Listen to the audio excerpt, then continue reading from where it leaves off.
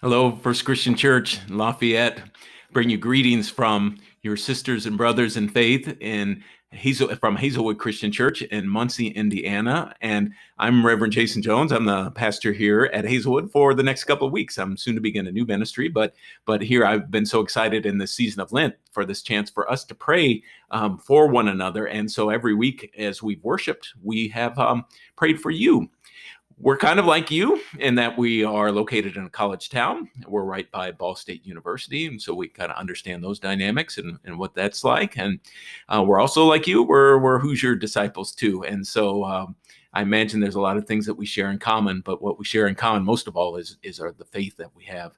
And so I've invited folks from our church to express some of their prayers for you, and I've got this video here where folks have shared those, whether it's a short little wish or a longer well wishes. And so this is just a chance for us to communicate with you our prayers. And so I hope you appreciate these words from folks here in our First church. Christian Church in Lafayette. I'm Ann from Hazelwood, and during this Lenten season, I am praying for your church's welfare and that your mission in the community continues to be a blessing.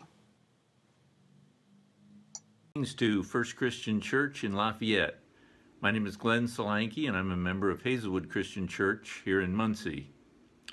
My prayers for your congregation are pretty much the same as my prayers for our congregation. I'm praying for the health of the members, their families, and their neighbors. I pray that the reopening of your sanctuary this coming Sunday will go well. I pray that as we all make progress against this pandemic, that more and more people will be able to return to worship in the sanctuary, and that you will be able to reach out to those people who, for whatever reason, are not able to return to worship. I pray for the leaders of your congregation as they face the opportunities and challenges that all congregations face. And I pray for the growth of your congregation and the opportunities for expanded mission and programs that growth provides. Finally, I pray that God will continue to bless the congregation and the community, and that you will have much to be grateful for. Amen. Greetings to our brothers and sisters at First Christian Church in Lafayette, from Jim and Nancy. Our dear Heavenly Father, we pray to you this day for our brothers and sisters in Christ. Lord, hear our prayer. We lift up to you all the people who are a part of their church family. Lord, hear our prayer. We pray that each and every person will feel the presence of God in their daily walk. Lord, hear our prayer.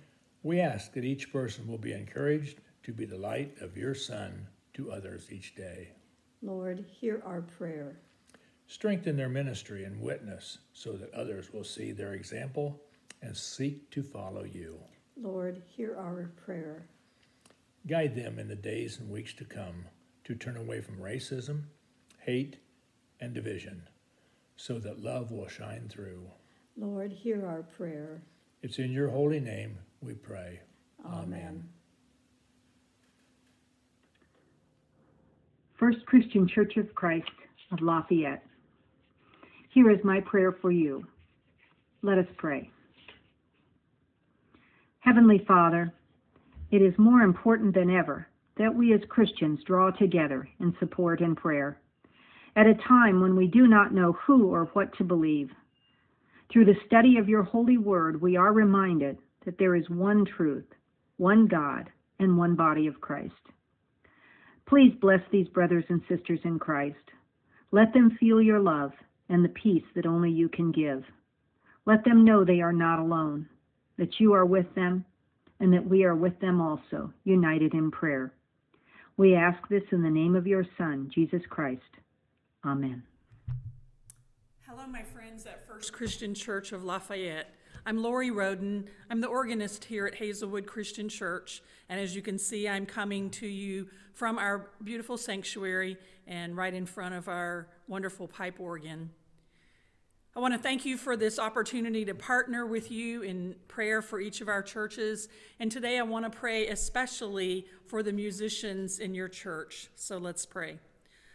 Lord God, thank you so much for the wonderful gift of music that you've given to each of us. We thank you that it helps to enhance our worship each week, that it helps to bring the participants into your presence, Lord. We thank you for all of the musicians, for all of their gifts and their talents. We thank you for their leadership ability. We thank you for their diligence in developing their gifts so that they can use it to honor and glorify you. Lord, I just pray that as they are planning worship each week, that they will be inspired by you, and that will be inspired to really, truly dedicate themselves to crafting a worship experience that will really cause changes in people's lives, and that will be very meaningful for each of the participants. I just pray that as they play and sing, that you will bless them in all of their efforts, that you will give them peace and joy and confidence when they play.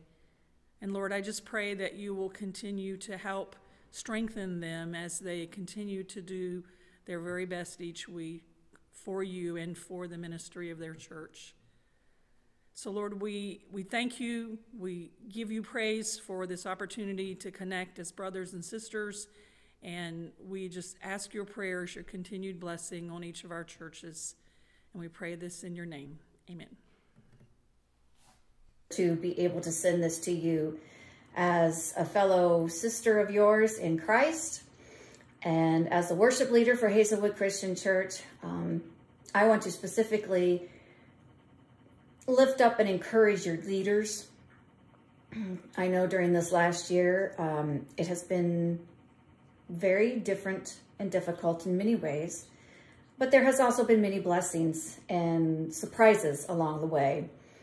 But I would just encourage you to be patient and compassionate towards your leaders.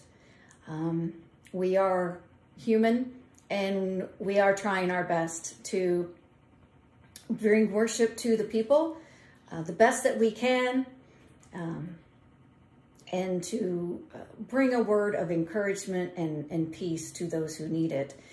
So for your leaders, I pray that you will remember you are loved and to take time for yourself. You need to recharge your batteries, or you're not going to be able to help your congregation.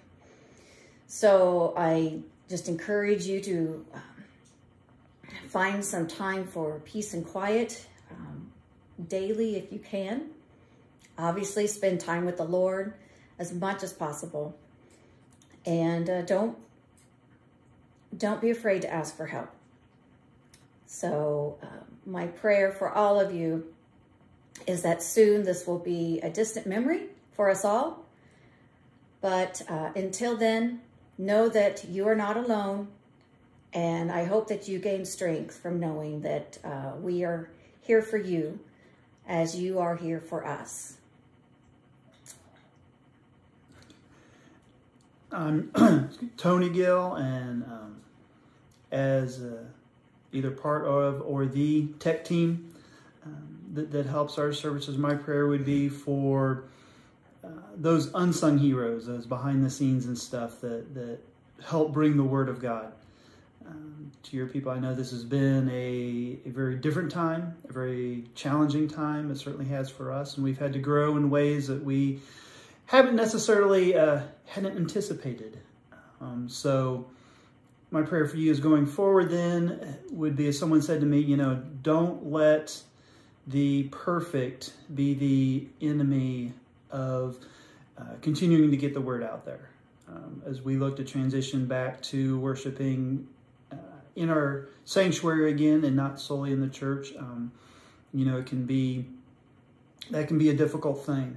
So, pray that you move forward and do what you can to bring the word of God to the people, much like Jesus and the 12 disciples. There were a lot of others as well. They're helping them along the way that weren't named, but were just as important, that were just as critical to the mission of the church as well. So my prayer then, for all of those that kind of work behind the scenes to bring the message, know that you are seen and appreciated.